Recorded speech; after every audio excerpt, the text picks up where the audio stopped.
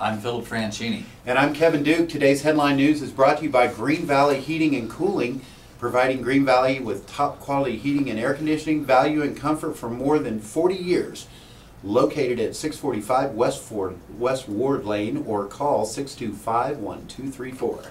Firefighters and other staff will get their first pay raises in 4 years as the Green Valley Fire District approved a budget that will raise tax rates by about 7%. However, tax bills may not go up by much because assessments are going down. The budget is only rising by 2%. Services will not be affected by the budget change. An Arivaca couple has been released from jail on bond after their arrest Tuesday on suspicion of drug trafficking.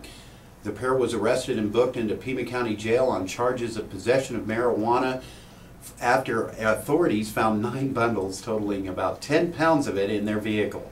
A warrant to search the suspect's residence found 40 more pounds of marijuana, vacuum sealers, scales, and 12 plants growing outdoors.